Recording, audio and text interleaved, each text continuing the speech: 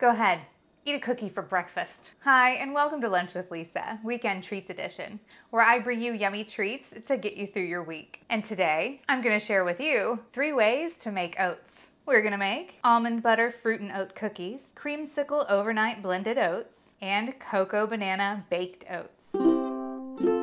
It's Lunch with Lisa.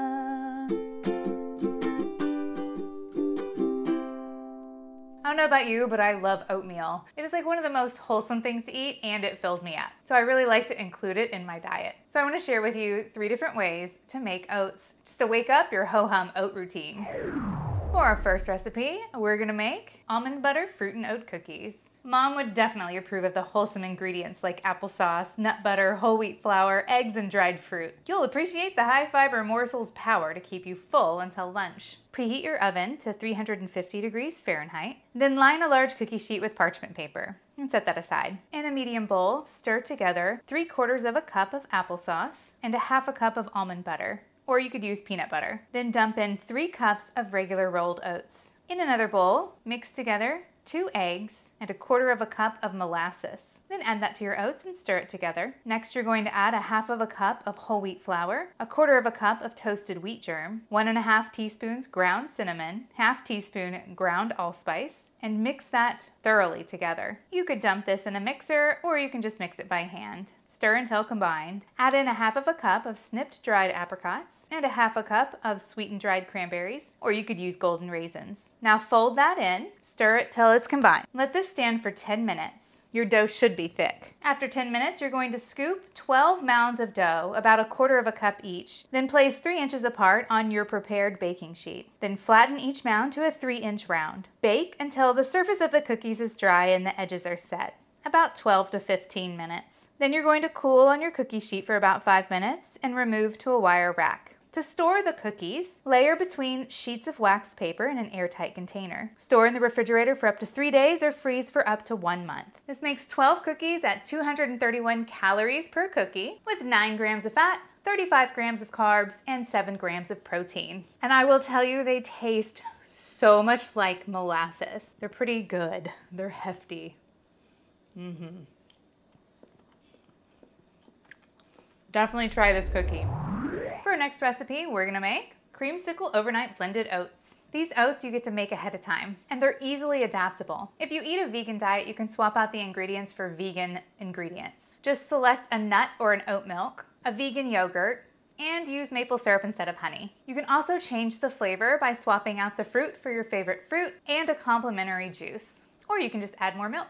In a single-serve blender container or a pint jar, combine 3/4 cup of regular rolled oats, 1/2 cup of orange juice, fresh squeezed is best, 1/3 cup of milk, nut milk or oat milk, 1 tablespoon freshly ground flaxseed, 1 tablespoon honey, about 5 ounces of non-fat plain Greek yogurt, or if you find orange-flavored yogurt, use that. Or you can just use regular yogurt. I zested an orange to add to my yogurt and added a little bit of vanilla just to flavor it up. Now cover this and chill overnight. If you're using a pint jar, transfer that to a blender, or you can transfer it to a larger container for an immersion blender. That's what I did. Then blend until smooth. You want it to be kind of the consistency of cake batter. And if you like at the end, you can top with orange slices and drizzle with additional honey. This can serve 1 or 2 people. This whole pint comes out to be 555 calories, 9 grams of fat, 99 grams of carbs, and 25 grams of protein. So you can see why you might want to split this up into 2 servings. I didn't let this sit overnight, but as you let it sit, it should thicken up. This isn't very thick, just for time's sake.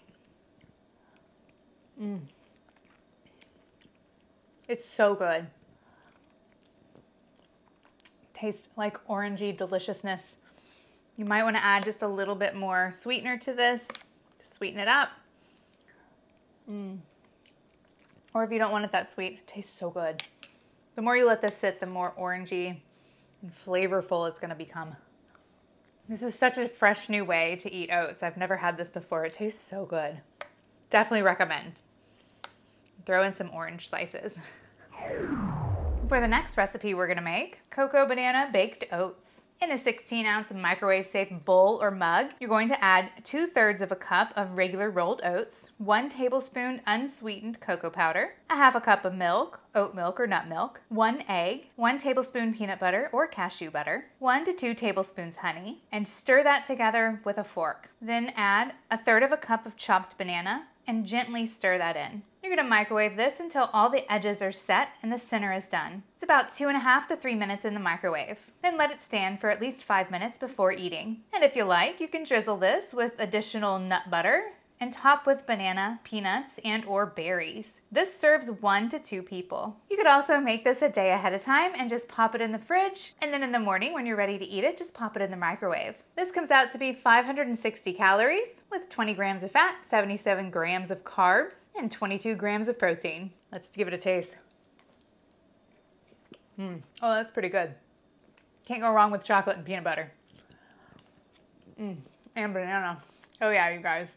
Definitely try this out. Oh.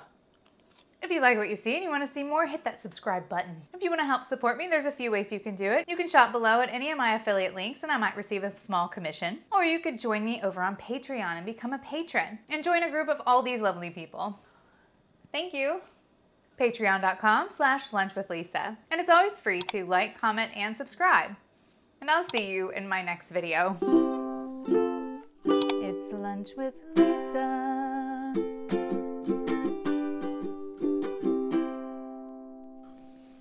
What is it like all together? Not good. Don't mix it. Ugh.